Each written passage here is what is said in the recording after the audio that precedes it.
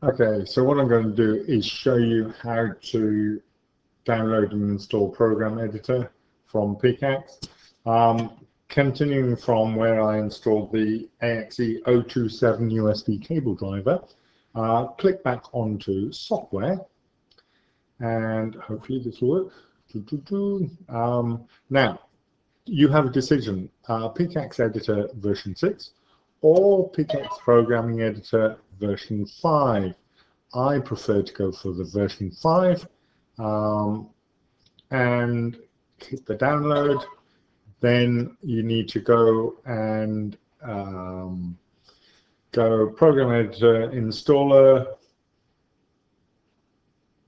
which is that one. You can also install the patch afterwards as well.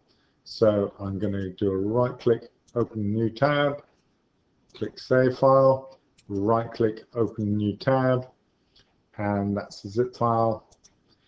If you want to add the RTTL ringtones, obviously click there. Never had to run that one. So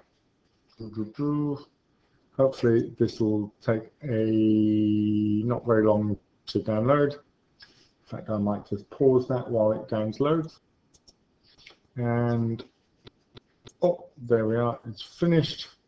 So do a right click, open containing folder, and you can either double click this or run as administrator. That's what I normally do. Yeah, of course I trust it. Doesn't take long to download and install, as you can see. Welcome to that. Click next. Accept the terms and conditions. Obviously, you should read through all the small print, like every other contract. That's the school I work with. Anyone uses a computer, and it installs itself under program files.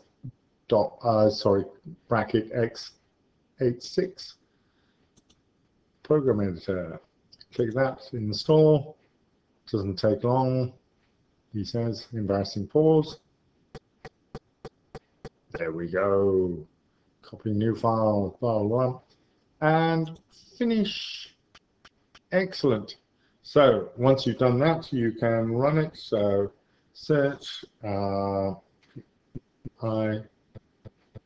okay, so typed in PI for PICAXE Programming Editor, opened it, maximize it.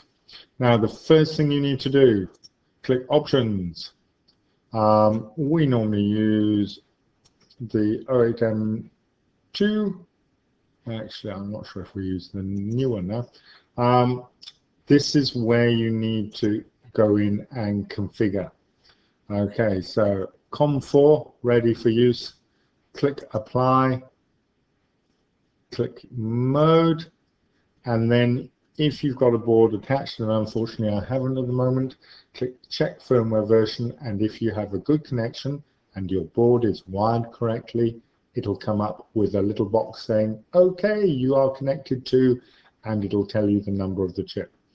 If, however, you have the wrong chip selected, say we went and selected the PICAXE 08 rather than the 08M2, it would come along, and in the dialog box it would tell you which one it is when you click Check Firmware Version.